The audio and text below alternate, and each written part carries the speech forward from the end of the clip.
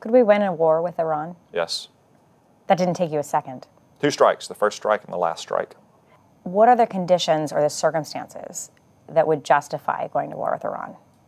Well, if Iran struck out militarily against the United States or against our allies in the region, then I would certainly expect a devastating response against Iran.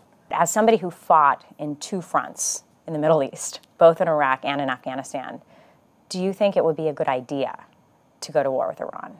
No, I don't advocate military action against Iran. I'm simply delivering the message that if Iran were to attack the United States, it would be a grave miscalculation on their part, and there would be a furious response.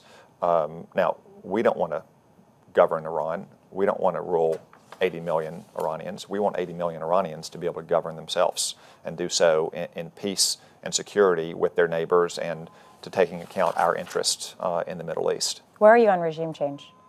What I want is to have an outlaw regime change its behavior, to rejoin the civilized world and stop supporting terrorism and trying to overthrow the governments of so many of its neighbors. And ultimately, if you have people like Ayatollah Khamenei in charge in Iran, it's hard to see how the United States and allies like Israel can live in peace in the Middle East.